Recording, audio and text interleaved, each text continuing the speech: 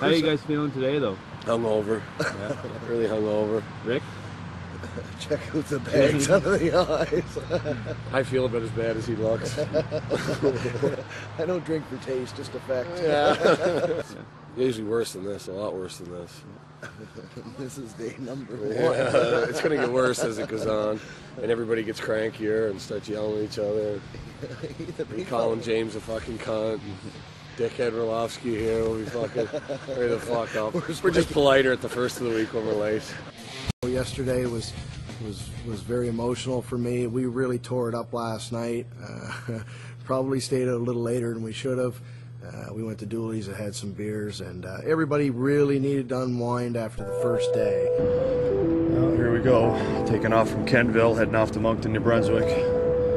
First thing in the morning, everybody's nice and hungover. How'd last night go? It was good. It was good. I mean, the crowd was on fire. Probably not as many numbers that we would like to have seen, but as far as the crowd goes, it was good. For the last 5 or 6 years, I haven't been around the marathons much. I've only done a handful of matches here, and I've kind of lost touch with the young wrestlers. Most of them I'm just meeting for the first time, or, you know, if I met them before, to be honest, I don't remember. But in terms of having a chance of making it in the business, I think Jeff Osborne has got every opportunity if he plays his cards right. He kind of reminds me of a young Bobby Roode, and that's about the biggest compliment I can give to a wrestler. His timing is impeccable. He just looks like, you know what, sometimes you can tell a lot about a guy just before he locks up. He just looks like a wrestler. You know, just the way he moves around. We didn't do much last night with him, but everything he did was spot on. He wasn't nervous. He was up for everything. I think out of the young guys, he's heads and tails above the rest of them. The kids out here, they think having 10 matches and they had to set up, 15 minutes, set up the ring, they think that's paying their dues. And you see those kids walking around with attitude. They're like, no, I don't have to do this. And it's like, yes, you have to do this. And they're sleeping while the rest of the guys, look what Jeff's doing. No, but they missed the setting up the ring. That's why they're loading chairs. They missed the setting up the ring. You're in there sleeping. First he makes James Mason, the guy with 10 million matches and the most seniority, British heavyweight champion. You move his bag in the dressing room. I was napping when he moved that. Hey, why are you talking when I'm talking? And then he goes into the girls' bathroom and sleeps while these guys are putting out chairs. You got to pay your dues in this business, one way or the other. I mean, James could tell you good stories about paying your dues. I mean, for me, I was just the gopher. I just went for everything. And that lasts about 2-3 years until another new guy comes in. And then it's your turn to start dishing it back to them, which is nice. We decided to do the show in a bar, which we thought we could do a little bit of an edgier show because of an older crowd. So the first day was a little rocky, but first day on tour is generally rocky. Any tour you go to, the first day is working out the bumps. I was very disappointed with our match. I'm kind of a little calmed down now, but only because if we can go out there and things went that bad and I somehow pulled us through it and we got through it, that means any other match we can get through here. It didn't go as smoothly as we wanted to, but it was a learning experience for the next 6 days, I guess. For some reason, when she went down, I bent my finger backwards. I have a sprained finger, according to people who looked at it. Oh, she hurt her finger. You know, shit happens. You get bumped, it's wrestling, you're gonna get hurt. You can't stop and you can't use an excuse. The girls had a bad match and it's from lack of preparation.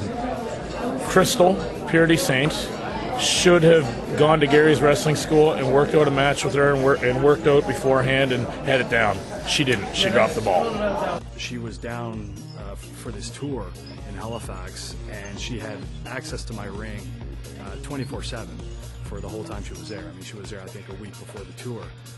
And there was one day in particular that Krista and a couple other of my students were at the school, and she was supposed to show up because they were supposed to go over their matches and, just do a little workout in the ring. And she never even showed up. Krista, who's a perfectionist, didn't handle it professionally. She should have took her opponent aside afterwards and discussed it. And if she wants to yell at her in private, that's fine. But to yell about her behind her back is bad. It wasn't professional. That's, everybody's going to have a bad match. Everybody's going to screw up. but that's kind of unprofessional, the way she reacted. I shouldn't have been standing in the hall, but it was the heat and it was the waiting and trying to get everything so everything comes out at the perfect time. But yes, I shouldn't have stood in the hall. That was my fault, and it was very unprofessional, and I won't do it again.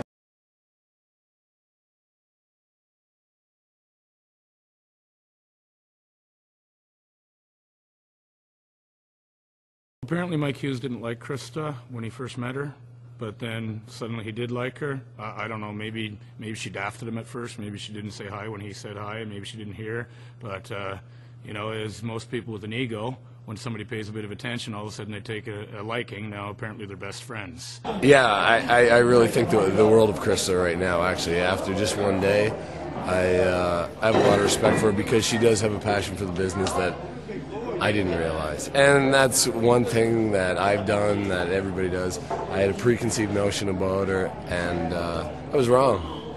First time, by the way, I was wrong. I only met Mike Hughes for the first time yesterday, and I thought he was a really nice guy, and we were going to do a radio show, and he gave me a little advice about, he knows I don't want to be the slutty girl, because I really don't want to be seen as the slutty girl. That's not what I'm here for. And so he said, it's okay to show a little bit of sexy to get them interested in your wrestling, which I think was great advice, and I really took it to heart. And I said, Mike, I really appreciate your advice. Thanks a lot. Anytime you have anything, I'd love to hear it. Not half hour later in the car coming back from Mazda, Pete said something along the lines that... The way Mike told the story is you had attitude.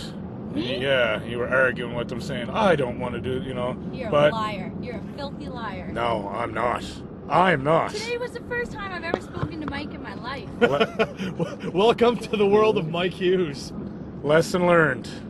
When Pete said that, it made me mad, only because I'm trying so hard to build this good reputation. I'm a good girl, I'm here to wrestle, I'm not here for the guys. There's a lot of girls that get into the business and think that the way to get ahead is by sleeping with everyone in sight, or if they have to get drunk or do the drugs or whatever. I don't date wrestlers, I don't do wrestlers, I don't do anyone in the business. Just cameraman. We'll talk later. Krista, she's got probably more passion in this business than a lot of people. Especially a lot of the students that I've trained. I mean, a lot of them have passion, but not like Krista. I think with her talent and her drive and her want to in wrestling, I really don't think she's going to need to show a lot of tits and ass, so to speak. I think I'm a pretty good-looking girl, and I'm trained, and I can do the moves, and I can do everything. I don't want to be confused with a hot girl who's just here to sleep with the wrestlers. Whether you like it or whether you don't, sex sells. And I understand her point of view that she wants to be recognized and respected as a wrestler, that she just doesn't want to be out there as a TNA show. But like I told her, go out, show them just a little bit of what they want to see. You know, shake your ass if you gotta, bend over, show a little bit of cleavage. You'll grab their attention then, and then show them that you can wrestle. Jeff Osborne, I mean, he was by far my best student. He was one of the very first students that I've trained, and he was just a natural. I started out, I was trained by Gary Williams. He's the champ. He has a school. I actually went down to the States to train, and it didn't work out, and so I came back up and stumbled upon his school. It was I really lucked out in that sense.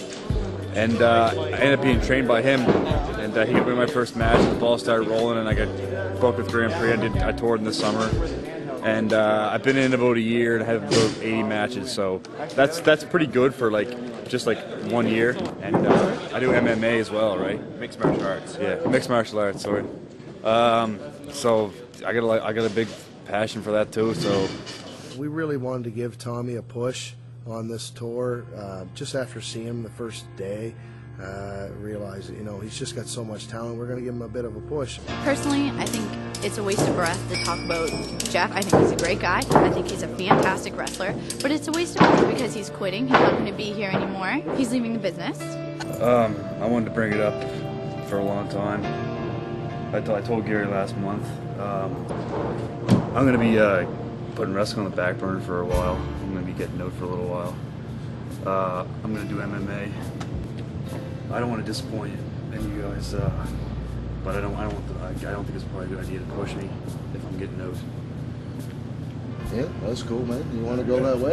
I support you 100%. Yeah, no, I appreciate the honesty. What you've shown me and what the rest of them showed me last night is you're in a higher level than most of them. So I'm going to have to put you in a more prominent position in your matches at the very least, so that you can help carry the show.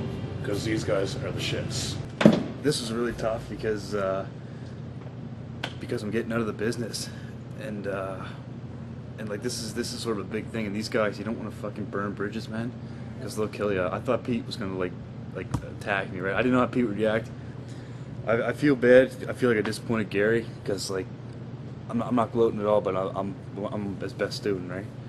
To come out of the school, and he backed me up a lot, and he gave me a push, and he speaks like volumes about me, and like it's like the weight of the world's off my shoulders, man.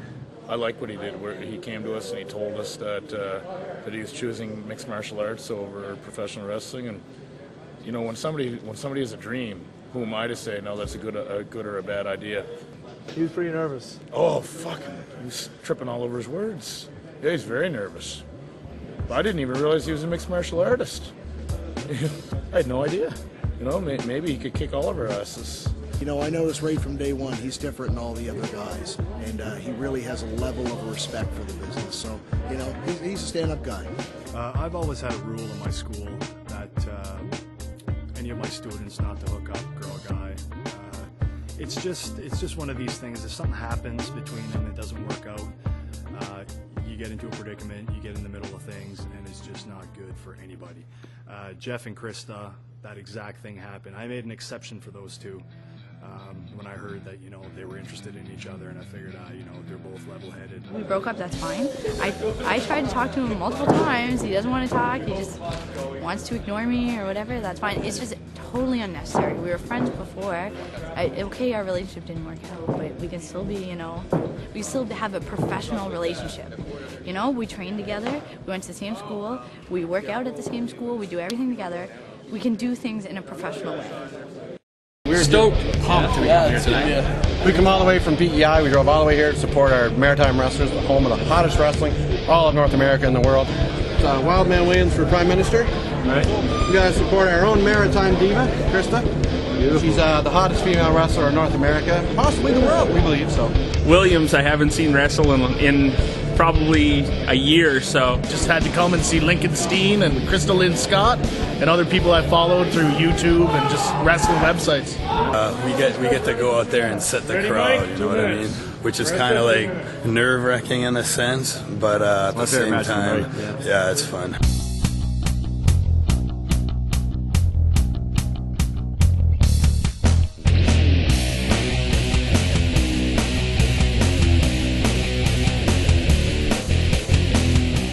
This is going to be a tough crowd to work for. So we have to work real hard to get a reaction from them. It ain't going to be easy. This is the first time that we've been faced with the smart marks, what they call the smart marks. These are guys that know everything about wrestling, fans that know everything about wrestling. Really, it's very difficult to try to please them. They don't want to admit that they're wrestling fans to the other people that are beside them. But what they don't realize is they've all bought tickets, so they already admitted that they're wrestling fans.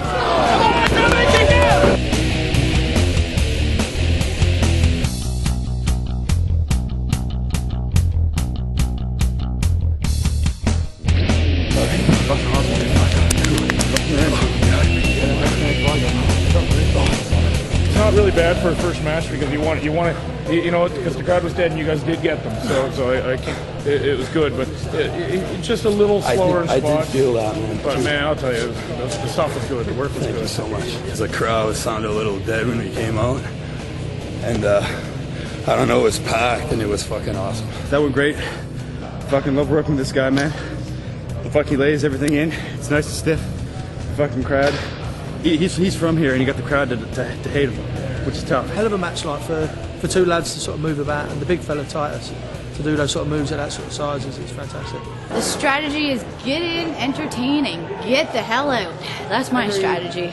Agreed. This crowd is hate the hecklers. Hate the You really? hecklers. Hate them. Well, on my face, right? No heel, it's good for a no heel. face. She can say fuck They right just off hate to them, everyone. right? I gotta fucking Yeah, I'm awesome. Or they're like, you suck. Oh, no, I'm awesome. Don't you know? She sucks.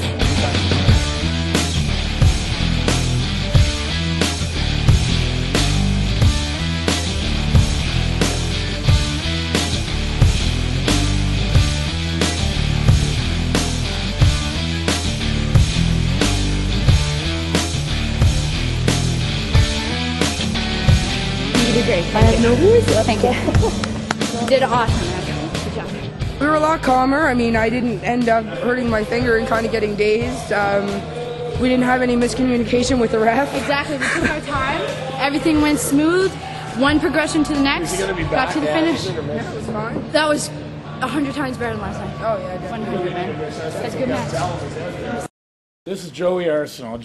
When we ran a wrestling school, a year ago, Joey came out, and obviously he couldn't get in the ring and learn how to wrestle, but he wanted to learn how it's done. So tonight he's debuting for us in a manager's role, where he's going to go to the ring with Scott Savage as an advisor. He's going to dress up in a little suit and look like a devious little prick, and Scott's going to roll out of the ring at a point in the match where it looks like he can't win. He's going to lean over for advice from Joey. Joey's going to pretend that he's giving him advice, and then Scott's going to go in and do something devious to take over the match and start beating the hell out of the guy until he ends up losing in the end.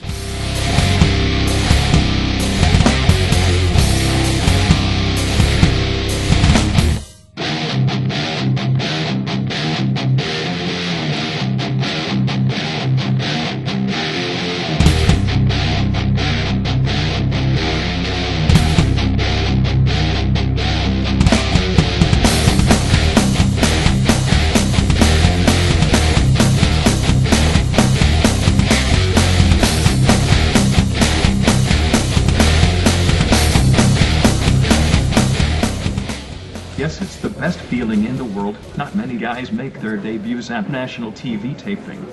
Awesome, Joey. Yeah. Thanks for the interview, buddy. Yeah. You're a good man. Yeah.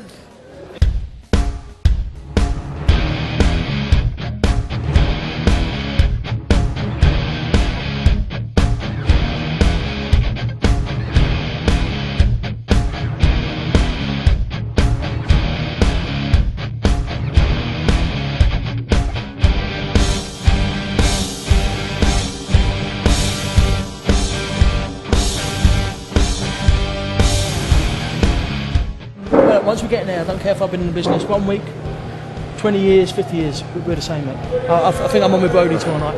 I'm going to fight harder than what I fight you, because he's just bigger, you know what I mean? So, but there's no such thing as that. When you get in the ring, you do your stuff and I do my stuff. I feel like my mind just opened up. It's like just a way, just like you were so, I just have to pull, you go, it's like you read my mind. What I found with a lot of the green guys is that they're scared to come back at us. Any lad that's been in a bit longer, then sort of like the lads they've trained with, they seem to be backing off too much, which is really, it should be the opposite. But when I started, I was lucky to work with some real good people within my first 6 months, and they taught me you've got to come back harder and stronger. I wasn't really sure when to attack or not, but James was amazing. Felt like I was, I don't know, it just felt like I was wrestling somebody who really just took care of me, and it was great. Wrestling fans that show up and they want to cheer and they want to boo, they bring their signs. These are the guys that make wrestling. You know, these are the guys that make it a pleasure for you to get in the ring and perform for. These are the guys that you know, they give their heart and soul outside. They're yelling and they're screaming and they're waving their signs and they're jumping up and down their seats.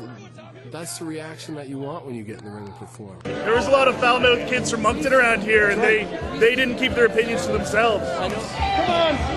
Combined weight of 1,000 pounds here! What are you guys? 300 pounds of meat machine, baby! I'm taking shit's bigger than you, kid! What's this? Come on! What's this? What? Where are you? Talking about 6-year-old children. Great show. I thought definitely there's a lot of great talent here. I was really impressed with the show. Like we drove an hour and a half to come see the show. I wasn't let down. But definitely an independent show with a lot of promise, and that's what we got. I was glad to see Steen in there. I saw him probably a year ago too, and vast improvements in the in-ring, and he's got great personality. We are the Steen Dream Team. We wanted more Lincoln Steen. We were here for Lincoln Steen. We just wanted the entire show Lincoln Steen. Lincoln Steen's a cheer pet. I hope to own his clock one day. $8. Lincoln $8. Lincoln Steen is a cheer pet. There was a girl up top, and she was psycho. She was psycho. Yeah. Well, I'll agree with you on 2 points. Julian Young and Titus. Lincoln Steen is a cheer pet. Ew, Julian Young. Julian Young. Look, Julian Young is good. He usually is good, but tonight Sidewinder is no. good. No. Yes, Sidewinder is good. Titus Osborne. Julian was Osborne. The British guy. No, he's good wrestler. What was the British guy's name? Oh, James Osborne. Mason. I forgot about Osborne. He's making it too. Yeah. I can't believe I forgot that. Oh, Trash Canyon fucking sucked too. The only so ones tired. that can make it anywhere in wrestling is Titus. Titus? I'll agree, Titus. See, this is what we were talking about. This guy's gonna make it. Yes, this is one of the ones that's going to make it. Titus is good. He's got a lot of upsides. The finish was great. I mean, he's always hit the fucking Spanish Fly. Don't air this on NBC, but he's a nappy-headed hoe. But yeah, kid has talent. Maritime Cup champion, good deal. Gonna lose the dreads. Not lose the dreads. I think he's gonna lose the dreads. Just jack up, hit a diet, make her happen. So why are you guys coming along so much? Because Pete's paying the bill. It's all Pete's down. He's not seeing this, is he? Good guy. These cunts used to come and watch us wrestle. That was back in 2000, 2001. It was a while ago. Which is not too long ago. You wouldn't believe it. You'd see them in a town in Nova Scotia, and then 2 nights later they'd be in New Brunswick. They were everywhere. They traveled up and down the roads.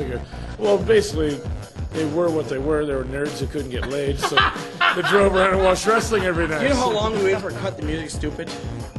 Cut the music, stupid! Yeah! 5 years! About 5 years. 5 years! 5 years. In all seriousness. Yeah, good. Classic. These fans, I mean, what are you guys now? Late Horace. 20s, 30s? Horace. Late 20s now? 28. 28. Late 20s. The new fans, the guys that are 18, 19, 20, 21 years old, are absolute fucking nerds. I mean, these guys just sit down and plunk away at the computer. Oh, he sucks. He missed that spot. He this, he that. He worked the right instead of the left, thinking that they know what they're talking about, but they know fuck all. And then they always cheer for the bad guy and hate the good guy. They're usually pretty similar in that they're between 20 and 25 years old. They've never had sex.